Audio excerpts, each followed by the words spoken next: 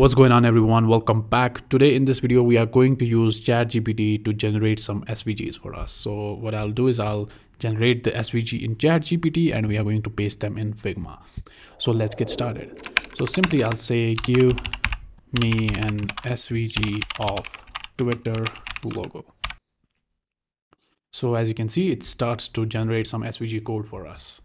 Let's see if it actually gives us the Twitter icon. Let's see. Okay, it's done. Let's copy the code. Let's go back to Figma and paste it. Wow.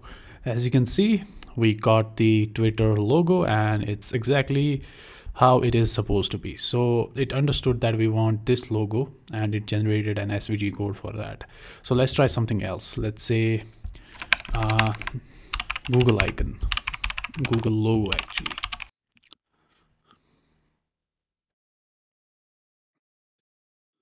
Let's copy the code and let's go back to Figma and paste it. That doesn't look Google logo at all. If I rotate it, it kind of looks like MasterCard. But yeah, that's not Google logo at all. So looks like it can't produce SVG images, the perfect SVG images always. So let's go back. Let's try something else. Let's say a trash can. Okay, let's copy the code, go back to Figma, paste it. Does this look like a trash can in any way? No. So yeah, it's giving us something, but the final result is not the accurate what we want it to produce. Let's try something else. Let's say hamburger. Let's copy the code, go back to Figma, paste it. Okay, this one is pretty much accurate.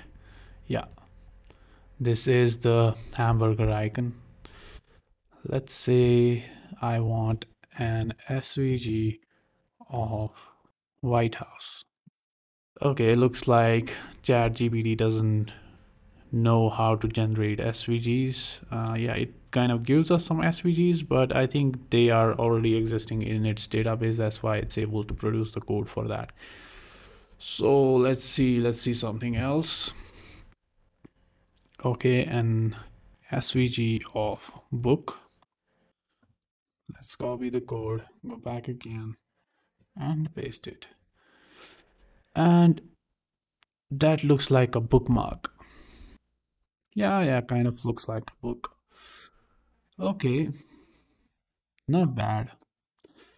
So yeah, as you can see, not that much impressive. So I don't think ChatGPT will be able to produce icons, but it kind of tries to do its best, but it's not able to do it.